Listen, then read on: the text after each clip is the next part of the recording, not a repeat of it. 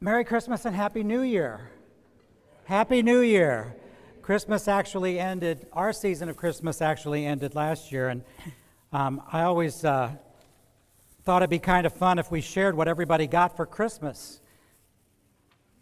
No, we're not going to do that. But I got a couple things. This I got today. It says, I've read the final chapter, and God wins. And that's my sermon, thank you.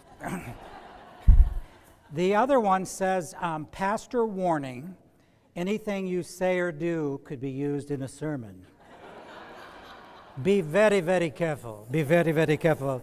I know who you are, and I'm watching you. I'm watching you always. No, being a priest kid, there were times I was sure I was being used in my dad's sermons, so I would not do that to anybody. As you may or may not have noticed last week, I was not here. Kim and I took a Sunday off. It was one of our first Sundays. And the Reverend Dr. Amy Lindemann Allen presided, and she preached for me.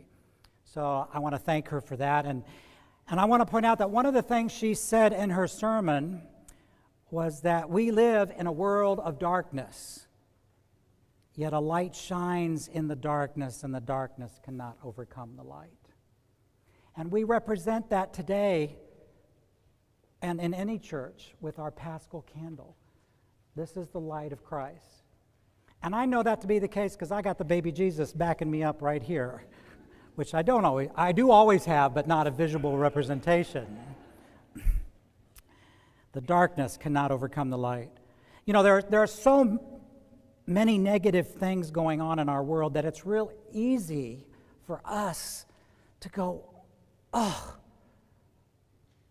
It's easy to find the negative. What's hard to do sometimes is accentuate the positive.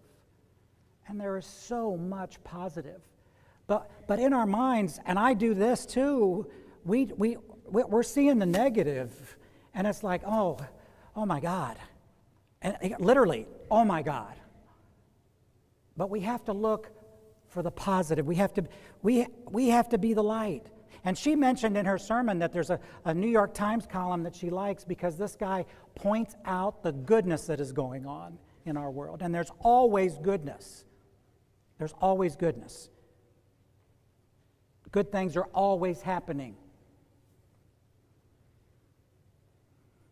And if you can't see a good thing happening, you call me. And I will point out something in your life that is goodness. Or call a friend. And say, hey, help me. The darkness is starting to overcome. I need a little bit of your light. Can you help me out here a minute? Kim and I had forgotten about SAD, seasonal affective disorder. The last 12 years, it was like we get up in the morning, oh, the sun's out again. Oh, good. More sunscreen today. But back here, over the last 12 months, we're like, we see a little glimmer of sunlight coming out, and we're like, oh, look, the sun's out, and then boom, it's gone. So welcome back home again to Indiana. But there is always goodness, and we need to be the beacons of that goodness, of that light to other people that may not see it as clearly as we do. We have to look for the positive. It was interesting because with all the terrible things that were going on in our world, our grandkids were very excited about not only Christmas, but us being here for Christmas. We're normally not. And so it was lovely to see their excitement, to feel their excitement, to be here with them. You almost forget, if you're not careful, you almost forget, a childlike excitingness on Christmas morning. And that's what we have to capture, a childlike excitedness of where we are and who we are and whose we are. It's when we become adults, we lose that childlike ability to grasp the next day, to put yesterday behind us, and to know that tomorrow's got to be better, and to make it better. And we can make it better. And we have to remember that we are the ones that are to shine our light. And, it could be one way of doing this is for us to focus more on our role as being more Christ-like, as followers of Jesus. That's what our baptismal vows are all about. And yet I'm getting ahead of myself. So today is a feast day of the baptism of our Lord. We're celebrating the day that Jesus was baptized, and the Feast of the Epiphany was yesterday, the 12th day of Christmas. You know, this word epiphany comes from a Greek word meaning to reveal. So if someone has an epiphany, they have a revelation, if you will. An epiphany is the revelation of God in Christ to us, each and every one of us. Originally, a long time ago, not when I was alive, longer than that, okay? The original Epiphany, they celebrated 4 different events. They celebrated the baptism of our Lord. They celebrated his first miracle at Cana, which was the wedding, water to wine. Good job, Dan. I heard you all the way up here. Well done, well done. And then his nativity, God becoming human, and the visitation of the wise people that came. And I say wise people because men never traveled alone. They always had an entourage of folks helping them. So there were probably children and women with them, but it was this magi that came acknowledging Christ, imagining the revelation of God in the world through the baby Jesus.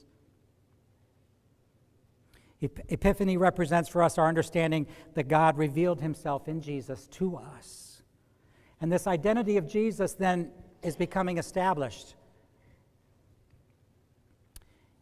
Unlike Matthew and Luke, the Gospels of Matthew and Luke, they all begin with the birth of Jesus. We jump right into the gospel you just heard today, which starts right at his ministry. Starts out the good news of Jesus Christ, the Son of God, begins with the ministry of John the Baptizer, followed by the baptism and temptation of Jesus. So we start out in this gospel today right as Jesus is starting his ministry. There's a story about a teenager who had gotten his driver's license, and he was asking his dad to borrow the family car. And his dad said, "Okay, son, I'm going to make you a deal." I mean, how many of us have done that, right? I'm going to make you a deal. If you bring your grades up, if you read the Bible every day, and if you cut your hair, I will let you borrow the car. And a month later, the son came back, and he was talking to his dad about this, and he said, his dad says to him, "You brought up your grades, and you've been reading your Bible." The dad goes, "But you haven't cut your hair." And the son said, "Well, Dad, I've been thinking a lot about that. Moses had long hair. Samson had long hair. Jesus had long hair." And the dad goes, "You're absolutely right. They all did, and they walked everywhere they went." For Jesus to be baptized by John in the Jordan, he would have had to walk a very long way to get there, quite a distance from Nazareth to the Jordan River to be baptized. And it wasn't just like, "Oh, I think I'll get baptized today," and boom. This was something that had to be planned. It was basically almost a mini pilgrimage that had to take place. It had to be done with intention and some kind of forethought. So the reports of John baptizing had made it to Jesus, and it must have kindled something in his spirit to say, I think I'm going to do this pilgrimage and be baptized by John in the Jordan. Now I want you to visualize and put yourself in the place of John the Baptist for a moment. He's out there baptizing people, repentance of sins, baptizing lots of people. He's got tons of followers. And then all of a sudden, he spots Jesus coming to be baptized. Boom, there he walks, the Savior, the sinless one. He's coming up to be baptized. His heart probably skipped a beat, don't you think? And there are, the conversation would have been kind of funny, it's like, well, John goes, "Well, you should be baptizing me." And Jesus goes, "No, I want you to baptize me." No, you should baptize me." "No, I want you to baptize me." If you could just imagine John the Baptist, he has said, "I'm not worthy to untie the thong of his sandal." And here, Jesus wants him to baptize him. So for Jesus, as at the end, so too at the very beginning of his ministry, a deep and profound alignment to the will of God takes place. Jesus is aligning himself with the will and the Spirit of God. It's more of a functional baptism, if you will, an outward representation, something that being baptized so that some function could happen, i.e., the forgiveness of sins. This is a revelatory baptism that takes place. That is, enacting and confirming and making visible, real, what is already the case. And we hear, "You are my Son, whom I love. With you I am well pleased." So if you think that this is going to be a cakewalk for Jesus, a beautiful dove comes by, he's being baptized. I got to believe the Jordan River was a lot cleaner than it is today. He's being baptized. There's a bunch of people out there. The water's lovely. The voices from heaven are lovely. But what happens next to Jesus? 40 days of hardship and testing take place. He's being tested and this is just the beginning of the good news that takes place, just the very beginning. But I will point out this. This is the only place, I believe, in the Bible where the entire Trinity appear together. I was thinking about that last night. Now, we had the grandkids last night, so I'm going to get a little leeway here, but I'm trying to think. I don't think there's any other place in the Bible where all three of them are present at the same time. The Holy Spirit descends like a dove. Jesus stands in the river, and God speaks from heaven. This Epiphany moment reveals yet another aspect of the identity of Jesus, his place as the second person in the Trinity. So his baptism represented his beginning of his ministry. Our baptism represents the beginning of our ministry. And it's a lifelong process. It's a transformation process that happens over and over and over, and it's not just, boom, you're done. No, this takes place. It's an ongoing, never-ending process. And if you remember, we got this baptismal font. We painted it. We had our kids decorate it, and I stuck it at the entrance to the gym. And the sign was, this is your walk not only in life, but in your spiritual life as well. We walk from baptism all the way to the altar, all the way to the cross. So it's representative of our life. And holy water is blessed every single Sunday by a priest or a minister. I know because I did it today, and Reverend Amy did it last week. And it's a reminder. This water is an outward and visible sign of our baptismal vows, which you're going to have an opportunity to take today if you want.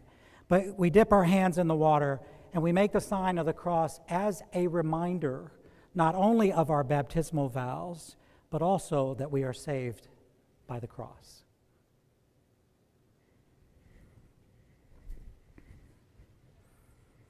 So it's an outward and visible sign of what they call an inward and spiritual grace.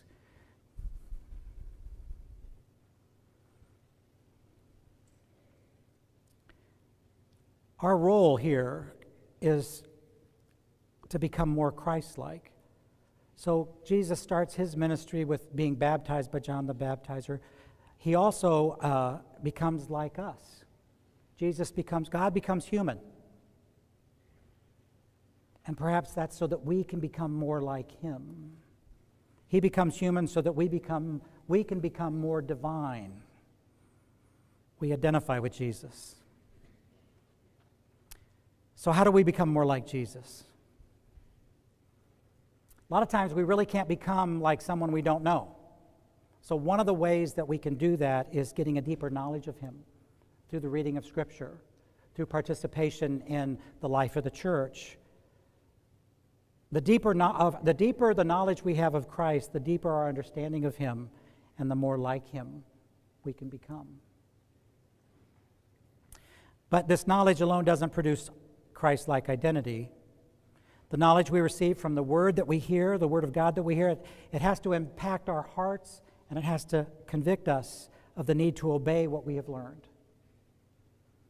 And the really neat thing here is we have the free will to choose our behaviors, to choose our actions, and to choose who we follow. There was a theologian, a famous theologian, Stanley Arhas. He writes that Christians are called to be in community capable of forming people with virtues sufficient to witness to God's truth in the world. Capable of forming people with virtues sufficient to witness to God's truth in the world. That's what we are to do, just like Jesus did. We are called for the formation, and we're called to be witnesses. We're called to be Christ-like. This is what we're called to do, and it may take us all of our life to do. We're called to be witnesses to others who perhaps don't have the love of a community, the love of Jesus in their lives. What if you were the only little bit of Jesus that another person out there ever got to see? What if an action you took? When I was in the Diocese of Georgia, I went through this process, this course that they called emotional intelligence. How many have heard what that is? What it allows you to do is, when that hair sticks up on the back of your neck all of a sudden and you are ready for fight or flight, it gives you an opportunity, and I'm not good at this, not to say what's on your mind. Not to say what's on your mind, but to pause in that moment where someone has done something or said something, and all of a sudden the hair's up like this, and you're trying to decide what you're going to do. And with emotional intelligence training, they invite you to take a breath and to pause for a moment and really think about what you're say, how you're going to respond to this. So it's our response that I'm getting at here. How do we respond as followers of Christ? And if we think about that, the disciples were very unhappy with the way Jesus responded to some things. They were looking for a warrior king. That's not what we got.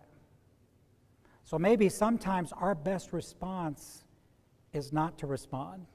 And that's hard for us. It's hard for me. I immediately, seems like I get up on the defensive. And I'm supposed to listen more. I just got the nonverbal cue. And to listen more would be good. And to listen. Perhaps really listen to what the other person is saying. We've lost sometimes our ability to communicate in that way where I am not listening to respond, I'm listening to understand, right? Many times we listen and we're already thinking of what our response is going to be, and we really don't hear. The words go in, but we really don't hear what that person is saying. So this gives us an opportunity to either offer feedback to the person. Let me tell you what I think I heard you say, or you just take a moment. Because what happens is, we hurt each other sometimes and we don't mean to. Because either what you thought you heard me say is not what I meant, or what I said was not what I wanted to say, and in either case, somebody gets hurt. So it's always good to go, help me understand where you are. So one of the ways we can do that is fulfilling God's will and leaving our own will behind, just like Jesus did at his baptism and just like he did on his movement and dying to the cross. I invite you to listen closely to the words of the baptismal covenant. They're very difficult words. They're hard for us. They're hard for me. Even in the ancient or the current vernacular, these are hard things for us to do. But with God's help, we can do those. But this is what we're called to do, all of us collectively as the body of Christ. We are called to live into our baptismal covenant, and that's where we need to live and be in the world. So I'm going to invite everyone to stand as you are able, or if you need to remain seated, you can remain seated, and to turn to the renewal of the baptismal vows.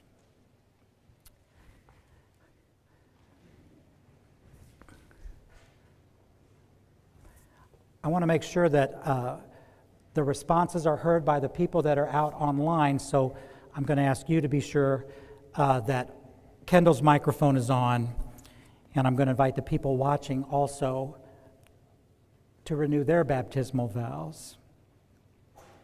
So let's just take a breath in. Just take a breath in and let it out slowly. Do you reaffirm your renunciation of evil and renew your commitment to Jesus Christ? I do. Do you believe in God the Father? I believe in God the Father Almighty, creator of heaven and earth. Do you believe in Jesus Christ, the Son of God? I believe in Jesus Christ, his only Son, our Lord. He was conceived by the power of the Holy Spirit and born of the Virgin Mary. He suffered under Pontius Pilate, was crucified, died, and was buried. He descended to the dead.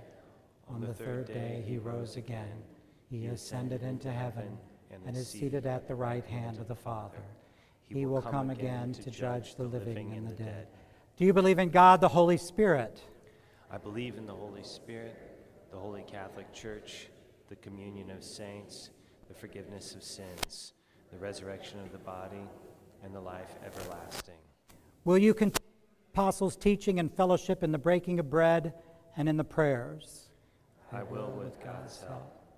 Will you persevere in resisting evil, and whenever you fall into sin, repent and return to the Lord? I will with God's help.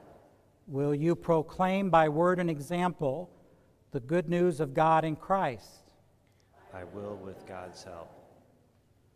Will you seek and serve Christ in all persons, loving your neighbor as yourself? I will with God's help.